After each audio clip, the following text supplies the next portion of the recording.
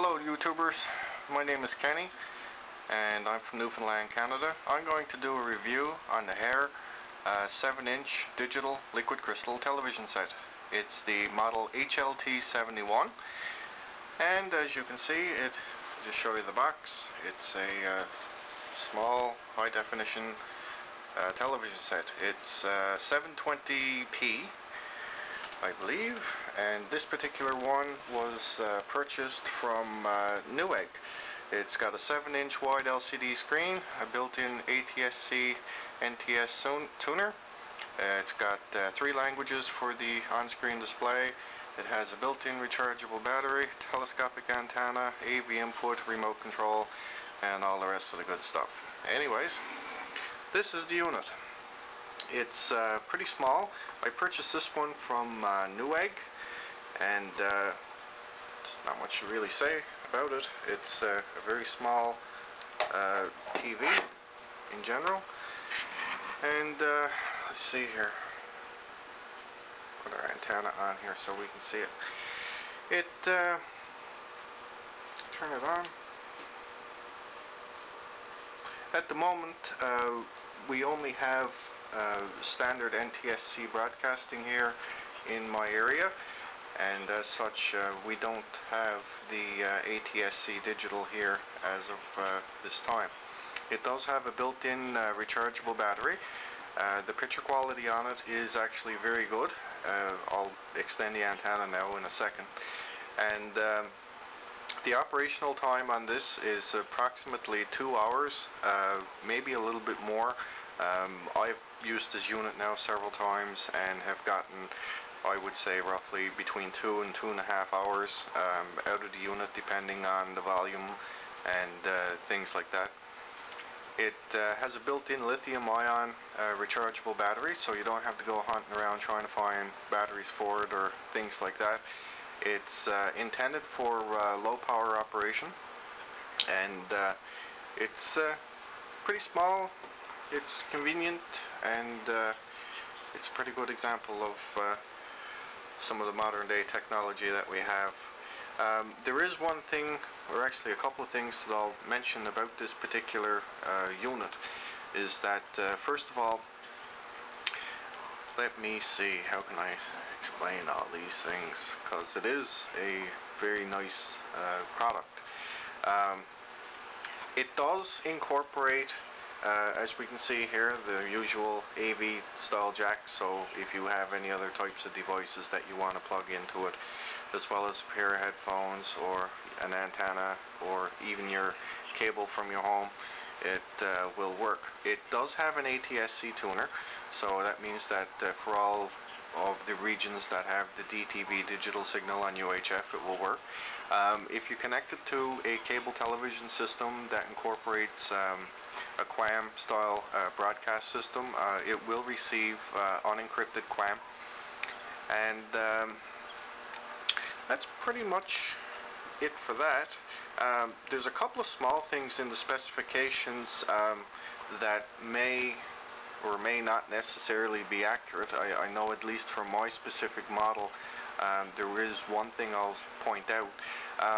It's specified on the back of this unit, I don't know if you can see it or not, that it's actually the power supply is DC, 9 volts, 2 amps with a positive tip. It's a typical barrel plug. It consumes about 10 watts, and this specific machine was actually manufactured in 2009. One thing I want to point out about this is that the included accessories that came with this specific model of set, which is the HLT-71, is that the power supply for the unit is in fact actually 12 volts. The set says it's 9.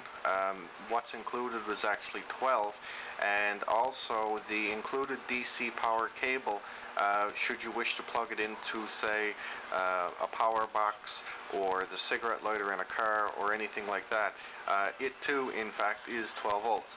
So just to let you know, it says it's 9, but it's in actuality 12. The internal battery pack on this device as well, I'll give you some rundown on the specifications. It is a lithium based battery. It's approximately 2000 milliamp hours. It's a flat pack. Its actual voltage for internal operation is 3.7 volts. So it's not one of these things where it's like 5 volts or 9 volts or something like that. It's actually using a lot of different types of newer style low power electronics. So it's actually below the typical 5 volts, which would generally be required for something like this. Other small television sets, I had one previously which was a Casio, and anyways, it ran off 6 volts internally, was 5. It ran for roughly about the same amount of time. But there you go. I kind of like having something that you can replace the batteries in, but you know, with modern day types of power sources and things like that, it's probably just as convenient, and it can be driven from 12 volts as well without much effort basically required. I'll just go into some of the different types of menus and things that are actually on this set.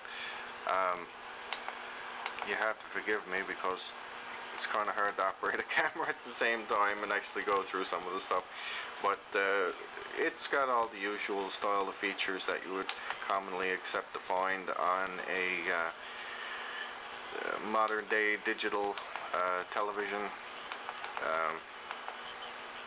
It's got a couple of different selections there. You can label your channels, it'll automatically scan, picture modes, audio, if you're receiving a digital signal, it'll give you the clock.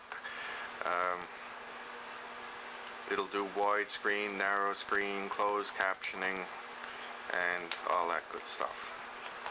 But anyways, yeah, I can probably say that it is a decent little television set. Like I said, the picture quality at the moment, I do not have the antenna up.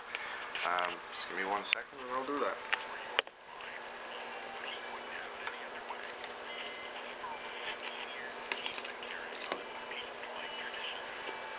Here we go. Makes a little bit of a difference when you extend the antenna a little bit. The broadcast here now at the moment, I'm receiving CBC, CBNT, which is the off-air channel in my area, on channel 8 VHF. And there's a commercial on there and things like that. But yeah, it's a dandy little TV. It's ideal if you like camping, or if you just want something to have maybe perhaps in your kitchen, or you want to play a small video game on, or use it as a monitor for a camcorder maybe perhaps, or you know, something like that. It's a nice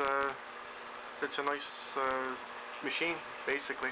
I paid $50 plus taxes and shipping and all the rest of the good stuff for this particular model, and it does have a remote. There is one thing, the remote didn't work, but that's it. I got it as a refurb. You can buy these pretty much in many different places and stores in the United States, and the typical price on them goes for anywhere between $50 to $100 depending on where you buy them. I've heard some guys buying them in the States at places like Target for as low as $30. So there you have it.